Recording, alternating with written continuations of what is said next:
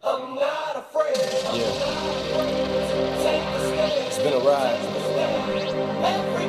I guess I had to go to that place to get to this one. Now some of you might still be in that place. If you're trying to get out, just follow me. I'll get you there. You can try and read my lyrics off of this paper. All right, Viking students, we are back. And the next segment for Cornell note-taking and reviewing, we're talking about how repetition can deepen the impression. And we've already reviewed this graph a couple of times. We've talked about how we can retain information easier if we review it and go back to it. And it's not going to be easy work. It's a daunting task. You may think about, man, I have to review information every single day just to remember it. You might be afraid. But the reason I started off with that Eminem song is you can't be afraid to take your own success in your hands. So, with that in mind, let's get on to the next part of our lesson. And that's what we do with our notes now that we've already taken the notes and we've read the notes, and in our head we've summarized them. Because there's other types of ways that you can repeat and review information. If you're only doing one form of repetition, you're not going to get the full grasp of what you're learning. So the first step is you're going to want to underline key information in your notes. And that's where you do it over here in the right-hand column after you've written your notes and read your notes. And then a great tip is to fill in gaps with your partners. So take a look around your classes and see the people that are reliable sources of note-taking. And ask them if you could take a look at their notes prior to a test, and maybe you can fill in some important gaps.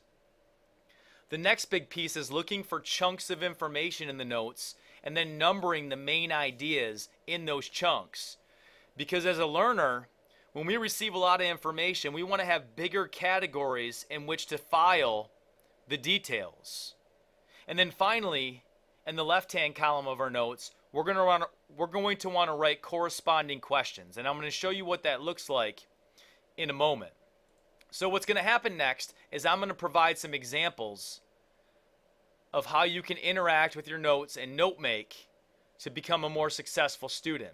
And after I give you the examples, I want you and a partner to finish the note making by underlining key information and numbering the main ideas and then creating questions in the left-hand column. So with that in mind, I'm going to pull up the sample notes that you have in front of you. They look like this. And I'm going to give you a couple of examples of how I would chunk information, what types of things I would underline, and even some questions that I could write in the left-hand column. Now, first of all, when it comes to chunking information, the first thing I notice in these notes is this big chunk right here, and that's all about Michael Jordan and who he was. So I like to put brackets around my notes sometimes. And this bracket right here represents all the information about Michael Jordan's background. And then below that here it says the big question. And whenever a teacher says the big question or something like that, that's a tip for us as a note taker. So I know that this big question is the focal point of these notes. So what I might want to do as a note taker is circle this, because this is the thing that I want to focus on with this information. And then as I look further into the notes, I notice these are pieces of information about what Michael Jordan did to help the Bulls start winning their championships. One was to get support from mentors, and then below that there's some details about that. And on the back side of your page, it says to set up the triangle offense. Well, this must have been another thing that Michael Jordan did to win his championships. And you can see here a detail about what you can do when it comes to school. And then there's a third category here, and that's all about adding weapons to your game and the weapons that you can add in your academic game. So because there's three big points here, next to this first one, it would make a lot of sense for me if I numbered this number 1. And oftentimes, I like to number things in different colored pens, and if you don't have a different colored pen today, that's okay. But I like to number them and circle the big ideas. So you've seen a couple of different things that I've done. I've bracketed some information, I've circled something, I've numbered a piece of information. You can even underline key points. Like, I think here, a big point is, how does this apply to me as a student? So I'm going to underline that. The final thing I want to show you before I give you and your partner some time to work with these notes is the corresponding questions that you would create in the left-hand column. When you think about corresponding questions, think about it in terms of Jeopardy. If you ever seen Jeopardy and Alex Trebek, he gives you the answer and then you have to say it in the form of a question. So in this case, with all of this information, the answer that a teacher might be looking for is that Jordan was one of the most dominant players in basketball. Another answer that teachers might be looking for on a quiz is that he couldn't beat the Pistons. And he didn't win his first championship until 1991. So a lot of time had passed from 84 to 91 where Jordan couldn't get over that big hump of becoming a champion. But then he won 5 championships. So if I wanted to ask a question here in the left-hand column that relates to these big ideas, I could say something like this. Who was Michael Jordan? And what did he have to do to become a champion? And maybe that's not the best question, and maybe you would have asked it a different way. But when I ask this question, I think about all these answers here on this side of the page. So there's an example of a corresponding question. You have an example of how to number notes, an example of how to bracket things and circle points and underline points. What I would like you to try now with your partner is I want you to practice note making with your partner. Use the notes that are in front of you. Use the examples that I just gave you. What I might want to do here is I'll pull back up that example so maybe you can write those down to help you. Teachers, I want you to pause the screencast. Give the students about 2 or 3 minutes to make these notes and interact with them. And then we'll come back together. So we'll leave off just by posting these examples. Remember, you have a front and you have a back to work with.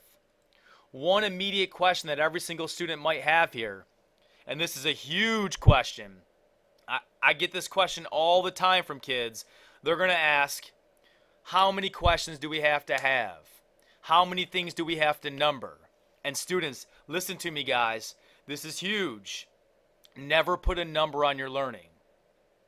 You want to think about this from the perspective of a teacher. If these are the notes that a teacher gave me, how many questions do I have to consider? How many questions should I anticipate that might be on that test? So think about these notes as test material. How many big points is the teacher going to try to ask or review on a quiz? Whatever that number is as it relates to these notes, that's how many major points you might want to number. So keep that in mind. Now, teachers, pause this screencast. Students, work with one partner that's close to you and work on questions, underlining, bracketing, and numbering. I came to win, to fight, to conquer, to thrive. I came to win, to survive, to prosper, to rise, to fly. All right, Vikings, we're back. It's time to fly. You guys had a chance to go ahead and underline and number and create questions in the notes that we looked at. Now, teachers, I want you to take a second to have some volunteers share what they did. Maybe do 2 or 3 volunteers, and as you take these volunteers, pause this screencast, and then we'll come back for the next activity.